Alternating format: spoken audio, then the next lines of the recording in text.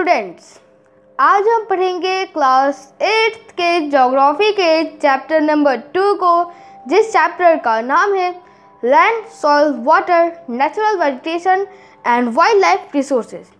तो सबसे पहले रिकॉल करते हैं हम अपने पिछले वीडियो को कि पिछले वीडियो में हमने क्या डिस्कस किया था।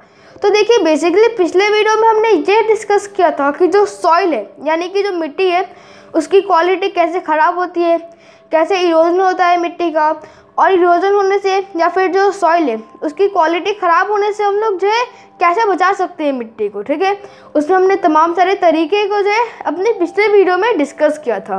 और आज का जो हम लोग का टॉपिक है वो है वाटर। तो देखिए, जैसे कि हम अपने चैप्टर के टॉपिक पे जाए लैंड, सॉइल, वाटर। ठीक है, तो हमने लैंड के बारे में डिस्कस कर लिया, उसके बाद हमने सॉइल के बारे में डिस्कस कर लिया। अब हम लोग का जो थर्ड टॉपिक है हम लोग का चैप्टर के टॉपिक से देखें तो हम लोग वो है वाटर। तो इस वीडियो में हम लोग वाटर के बारे में ही डिस्कस करने वाले हैं। तो चलिए स्टार्ट करते हैं आज का हमारी ये क्लास।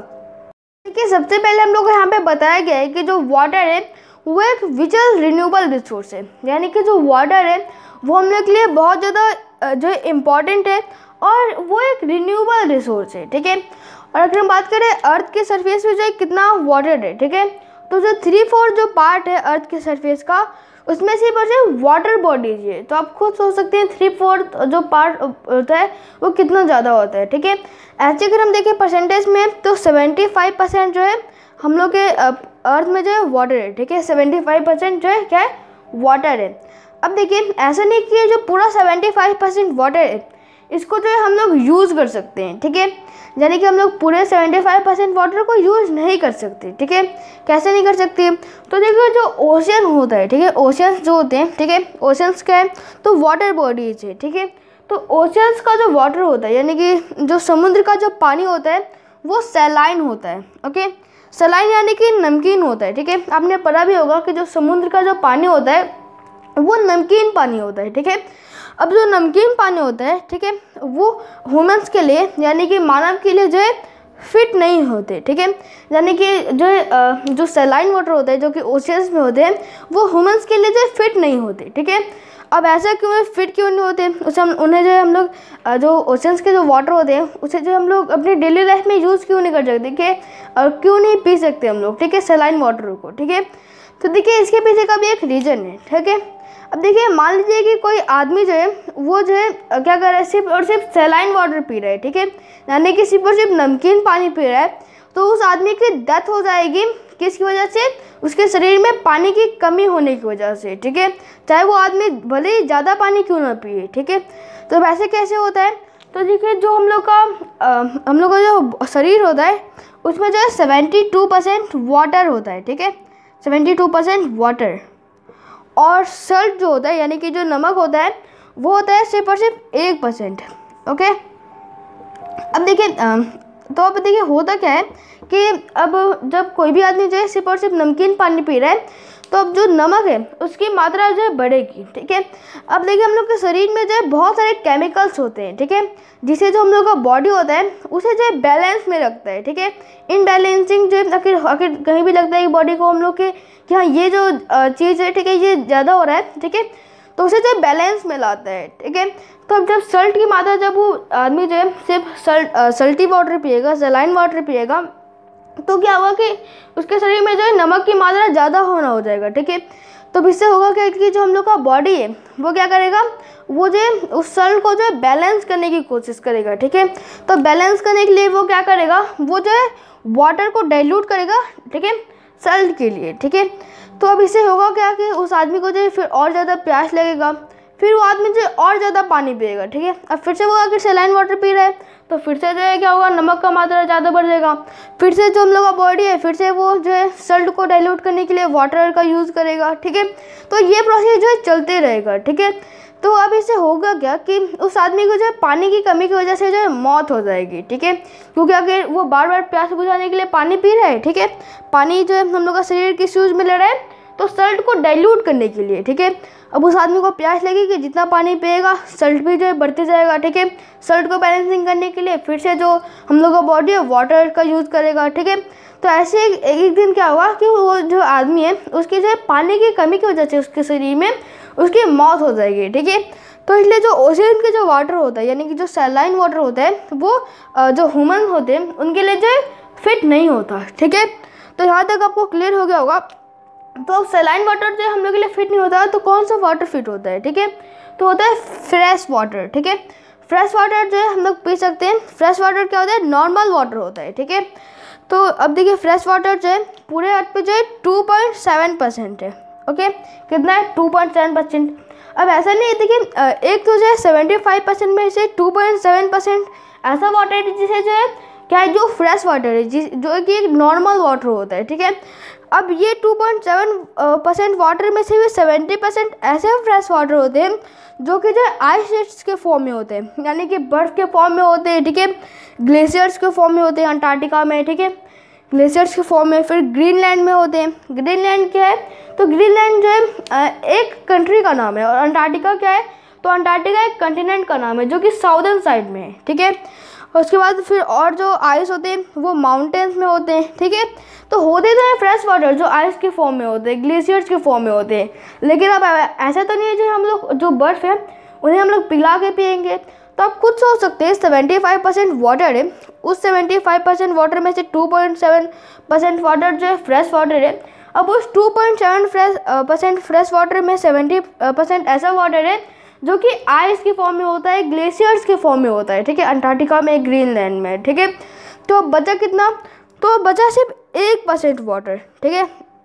तो ये जो 1% फ्रेश वाटर होता है इसे तो हम लोग क्या करते हैं अपने डेली लाइफ में यूज़ करते हैं। अब कहाँ करते हैं, ठीक है, कैसे करते हैं, ठीक है, अब आइए अब हम ये जानते हैं।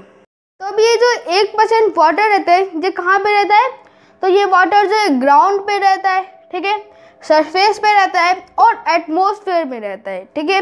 तब देखिए जो ग्राउंड में जो वाटर रहता है उसे हम लोग ग्राउंड वाटर कहते हैं, ठीक है। अब देखिए ग्राउंड वाटर हम लोग के कैसे काम में आते हैं, तो देखिए आपने जो है बहुत सारे गांव में देखे होंगे कि जो है हैंड पंप्स लगाए जाते हैं, ठीक है, और उसी हैंड पंप से जो है सारा काम किया जाता है, ठीक है। सारे जो गांव के लोग होते हैं, ठीक है, उसी हैंड पंप के द्वारा जो है काम करते हैं, ठीक है। तब जो हैंड पंप रहता है उसमें जो है वाटर कहाँ से आता है, उसमें भी जो है वाटर आता है कहाँ से, अंडरग्राउंड ही आता है, ठीक है, ग्राउंड वाटर रहता है। या फिर जो है जो एग्रीकल्चर होता है, ठीक है, तो एग्रीकल्चर के लिए अधिकतर क्या होता है कि जो पानी चाहिए होता है, ठीक है, तो उसके लिए भी क्या करते हैं, अंडरग्राउंड वाटर यूज़ करते हैं, ठीक है। तो ये क्या ग्राउंड वाटर, ठीक है, फ्रेश वाटर होता है, ठीक है। तो ग्राउंड वाटर ऐसे हम लोग के यूज़ में आता है। उसके बाद आ गया सरफेस वाटर, ठीक है, यानी कि वो वाटर जो कि पृथ्वी की सतह पे रहती है, ठीक है, वो भी फ्रेश वाटर, ठीक है। तो वो कहाँ पे रहती है, तो जो रिवर्स होते हैं, लेक्स होते हैं, ठीक है, तो उसमें जो है ये फ्रेश वाटर रहती है, ठीक है। अब देखिए जो लेक्स होते हैं यानी कि जो समुद्र होते हैं, ठीक है, या फिर कहीं जो झील होते हैं, वो जो है 2 टाइप्स के होते हैं, 2 प्रकार के जो है लेक्स होते हैं। कौन कौन से, तो एक तो होता है सलाइन लेक और एक होता है फ्रेश लेक, ठीक है। तो सलाइन लेक मतलब कुछ लेक ऐसे होते हैं जिसमें जो नमकीन पानी रहता है, ठीक है, और कुछ लेक ऐसे रहते हैं जो कि जिसमें फ्रेश वाटर रहता है, नॉर्मल वाटर रहता है, ठीक है। तो सरफेस वाटर यानी कि रिवर्स में, लेक्स में जो है पानी रहता है, ठीक है। उसके बाद रहता है एटमॉस्फेयर, यानी कि कुछ ऐसे भी पानी होते हैं जो कि जो है भाप बन के जो है हवा में रहते हैं, एटमॉस्फेयर में रहते हैं, ठीक है। तो अब आपके मन में यहाँ पे ये सवाल आया होगा कि ठीक है सरफेस वाटर और ग्राउंड वाटर तो हम लोग के काम में आता है, लेकिन अब भाप जो होता है जो कि एटमॉस्फेयर में रहता है वो हम लोग कैसे काम में आता है, ठीक है। तो देखिए जो भाप रहता है जो कि एटमॉस्फेयर में जो वेपर के फॉर्म में जो वाटर रहता है वो एटमॉस्फेयर में रहता है, ठीक है, उससे क्या बनता है, बादल बनते हैं, ठीक है। अब उसी बादल से क्या होता है, बारिश होता है। बारिश से भी जो बहुत सारे काम होते हैं, जैसे कि जो बारिश का पानी होता है अगर वो क्रॉप्स पे अगर गिरता है, ठीक है, तो जो क्रॉप्स भी जल्दी ग्रो करते हैं, ठीक है। तो ये जो है ये 1% जो फ्रेश वाटर है जो कि हम लोग के यूज़ में आता है वो कहाँ पे रहता है, ग्राउंड में रहता है, सरफेस में रहता है और एटमॉस्फेयर में रहता है, ठीक है। तो इस सेंस में जो वाटर है वो हम लोग के लिए बहुत ज़्यादा प्रीशियस है, ठीक है, अगर हम बात करें पूरे अर्थ के लिए, ठीक है। अब यहाँ पे हम जान लेते हैं कि वाटर का इंपॉर्टेंस क्या है, ठीक है, क्यों हम लोग के लिए इतना ज़्यादा इंपॉर्टेंट है वाटर। तो अब देखिए अब वाटर हम लोग के लिए इतना इंपॉर्टेंट इसलिए क्योंकि मान लीजिए कि अगर अर्थ पे वाटर नहीं होता तो फिर जब अर्थ पे वाटर नहीं होता तो किसी तरह का कोई पेड़ पौधे नहीं होते, अब जब पेड़ पौधे नहीं उगते तो फिर जो है क्या होता है कि किसी तरह के जो है कोई जीव नहीं होता, ठीक है, किसी तरह का कोई प्राणी जो है अर्थ पे नहीं होता, ठीक है, क्योंकि क्या होता है पेड़ से क्या होता है जो एनिमल्स होते हैं, ठीक है, बर्ड्स होते हैं, ठीक है, वो क्या लेते हैं, सांस लेते हैं, ठीक है। तो जब पेड़ नहीं रहेगा तो फिर सांस कहाँ से लेंगे, ठीक है। जब फिर हम लोग कोई भी फूड ग्रो करते हैं, ठीक है, कोई भी क्रॉप्स ग्रो करते हैं तो उसके लिए भी क्या चाहिए होता है, वाटर चाहिए होता है, ठीक है। तो अगर वाटर नहीं होता फिर क्रॉप्स भी ग्रो नहीं करते। तो इस सेंस में जो वाटर है वो हम लोग के लिए बहुत ज़्यादा इंपॉर्टेंट रोल प्ले करते हैं। अब देखिए जो वाटर है वो कभी जो है ख़त्म नहीं होता और मतलब और जो है कभी बढ़ता नहीं है, ओके, कभी बढ़ता नहीं है और कभी ख़त्म नहीं होता, ठीक है। यानी कि आज से 1000 साल पहले जितना वाटर था अर्थ पे आज भी उतना ही वाटर है, ठीक है, ना ही वो बढ़ा है और ना ही वो घटा है, ठीक है। अब देखिए लेकिन हाँ 1000 साल पहले ऐसे होता था कि 1000 साल पहले जो वाटर होता था वो प्योर होता था, लेकिन आजकल क्या हो रहा है, आजकल वाटर जो है इम्प्योर हो रहा है, यानी कि जो है पॉल्यूटेड हो रहा है वाटर, ठीक है। तो इसलिए जो है क्या हो रहा है, वाटर शॉर्टेज हो रहा है बहुत जगह पे, ठीक है। तो यहाँ तक आपको क्लियर हो गया होगा। अब हम डिस्कस करते हैं वाटर साइकिल के बारे में कि वाटर साइकिल क्या होता है। तो देखिए कोई भी वाटर जो होता है वो भी जो है मूवमेंट करते रहता है, यानी कि मान लीजिए कि ओशन में से कोई वाटर है, ठीक है, तो ऐसा नहीं कि जो वाटर जो है पहले जो ओशन में था, ठीक है, उसी मतलब उस ओशन में जो वही वाटर हमेशा के लिए रह जाएगा, ठीक है। ऐसा नहीं है, वाटर का भी जो है मूवमेंट होता है, ठीक है। कैसे मूवमेंट होता है तो अब आइए हम जान लेते हैं। तो देखिए मान लीजिए कि क्या होता है, जो वाटर होता है वो इवोपरेट होता है, ठीक है, यहाँ पे इवोपरेट होगा, ओके। तो वाटर जो है वो होता है इवोपरेट होता है, ठीक है, यानी कि भाप बनता है, ठीक है। भाप बन के कहाँ पे जाते हैं, एटमॉस्फेयर में, ठीक है। अब जब भाप बनता है उसके बाद फिर भाप बन के जो है धीरे धीरे क्या होता है, बादल बनना स्टार्ट हो जाता है, ठीक है। अब जब बादल बनता है तो उस टाइम पे तो हवा ने उसे उठा लिया क्योंकि जो भाप है वो हल्का था, ठीक है। लेकिन जब सारा जो बादल होते हैं, ठीक है, मतलब ये जितने भी भाप होते हैं वो एक जगह इकट्ठा होकर जब बादल बन जाते हैं, ठीक है, तो जो हवा रहता है यानी कि जो एयर रहता है वो उनका जो है लोड नहीं जो है सहन कर पाता, ठीक है। और जो बादल होते हैं फिर जो है ऊपर जाके क्या हो जाते हैं, बाद में वो ठंडा हो जाते हैं, ठीक है। तो इससे होता क्या है कि जो है ये फिर जो है वापस से ये जो है अपने मतलब लिक्विड फॉर्म में आना स्टार्ट हो जाते हैं, ठीक है। अब लिक्विड फॉर्म में आते हैं तो उसकी वजह से क्या होता है, बारिश होता है, ठीक है। अब बारिश होता है तो उसकी वजह से भी जो है बहुत सारे काम होते हैं, यानी कि मान लीजिए कहीं बारिश हो रहा है तो फिर क्या होगा, अंडरग्राउंड वाटर होगा, ठीक है। अंडरग्राउंड वाटर भी जो है मान लीजिए कम हो रहा है तो भरेगा, या फिर कहीं भी वाटर की शॉर्टेज है तो वहाँ पर भी पूरा होगा, एग्रीकल्चर होगा, ठीक है। अब क्या पता फिर क्या होगा कि जितना भी पानी होगा वो धीरे धीरे फिर नाला के थ्रू, ठीक है, ठीक है, फिर क्या होगा कि दूसरे समुद्र में जाके मिल जाएगा, ठीक है। तो ऐसा नहीं है कि कोई भी एक ओशियन है तो जो वाटर जो है आज से 1000 साल पहले था वही वाटर जो अभी तक होगा, ठीक है।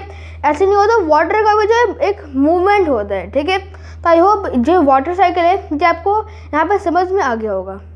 इसी के साथ ये जो हम लोग का टॉपिक है वाटर ये कंप्लीट होता है और जो हम लोग का नेक्स्ट टॉपिक है उसमें हम ये देखेंगे कि कैसे जो वाटर है वो वेस्ट होता है, ठीक है। इसी के साथ ये जो हम लोग का वीडियो है ये कंप्लीट होता है। मिलते हैं आपसे नेक्स्ट वीडियो में। अगर आपको कोई भी डाउट आता है तो आप कमेंट सेक्शन में पूछ सकते हैं। मिलते हैं आपसे नेक्स्ट वीडियो में किसी नेक्स्ट टॉपिक के साथ। Thank you very much.